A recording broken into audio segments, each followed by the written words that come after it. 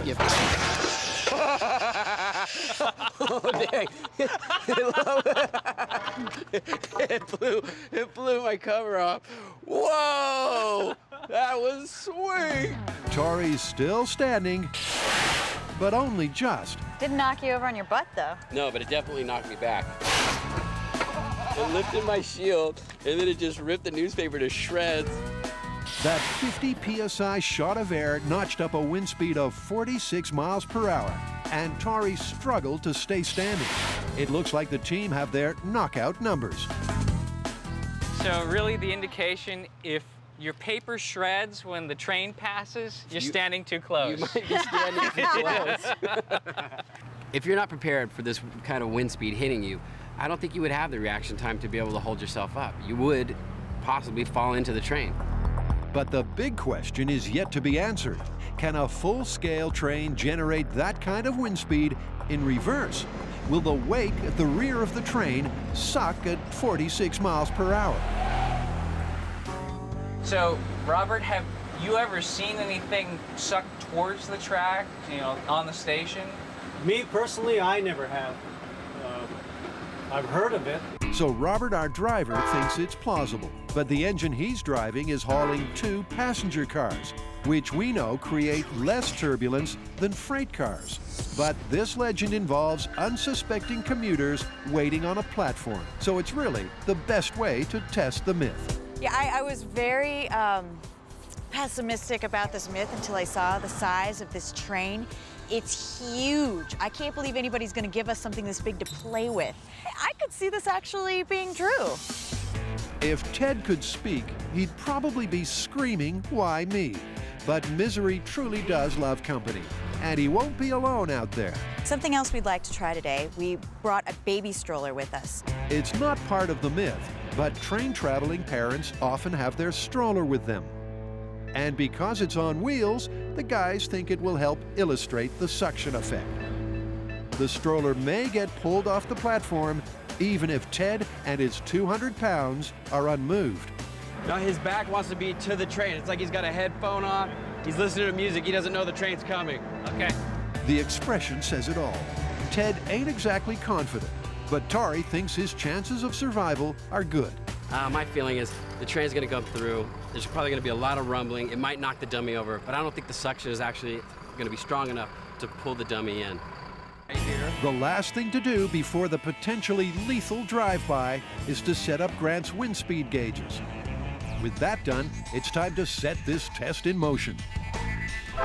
3 miles away, Robert set his train a-rolling, slowly building up to the legal speed limit of 79 miles per hour.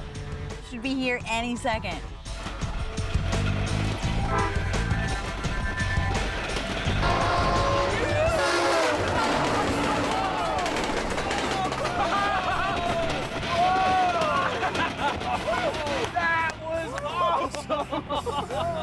That was intense. Ted's been tipped sideways, and the stroller snapped its line.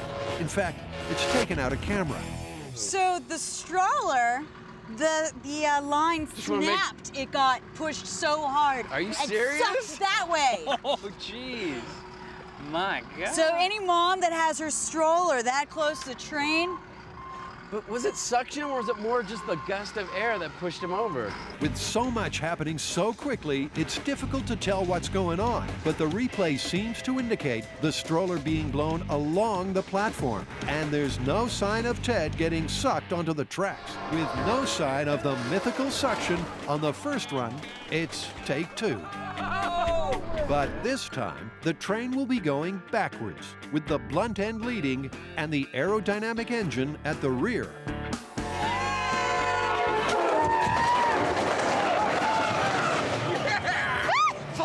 Dang! Dude, look at the stroller. oh my God. Look at the stroller. He got thrown off the platform. What? Incredibly, Ted is still standing. He wasn't even blown back. But Grant's battery of wind gauges has its own tale to tell. On our first run, with the train coming this way, Yeah. and the aerodynamic tip leading, Yeah. we had parallel to the train, wind speed of 49.9. The second run, with the flat end leading coming this way, we had on this one 26.8. Whoa. So the wind speed on that run was actually less. So according to the figures from the chicken cannon tests, both runs generated enough wind to make a typical guy stumble. But it's all blowing straight out or parallel to the track. It looks like the turbulence, moving with the train and away from the track, trumps any wake effect there may be following the train.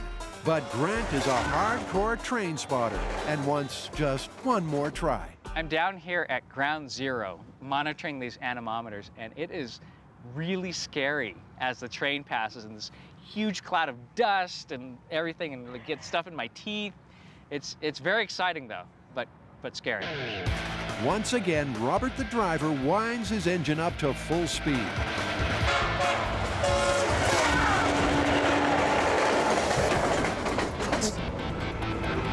Ted finds himself face down on the platform, and the stroller's missing in action. But how did Grant survive the blast? Can we calibrate it by the gravel in your face and the depth that it's gone? Yeah. So no one was sucked onto the train tracks for a dice with death. And with no obvious results, it's back to the shop to study the high-speed camera and piece together the data. Looks like all the wind is running parallel to the train. I'm definitely not seeing any suction. The first and third runs had the most violent effects, but there was no sign of any suction. The winds blasting outwards and sideways were far stronger than any vortex that may have been created behind. If Ted had felt any suction, that tie rope would be as taut as fencing wire. Knocked his headphones right off, and look at the stroller. It's There it just goes. lifting, and it's running parallel to the train in the slipstream. All that turbulence is parallel. So in the end, there's nothing like a full-scale test to sort the fact from fiction. And this one looks like a foregone conclusion. So what do we come to for a conclusion for train section? Oh, it's busted. Totally busted. But still really, really dangerous to stand that close. You don't want to stand very close to the train. You do not want to be there. Unless you're psycho.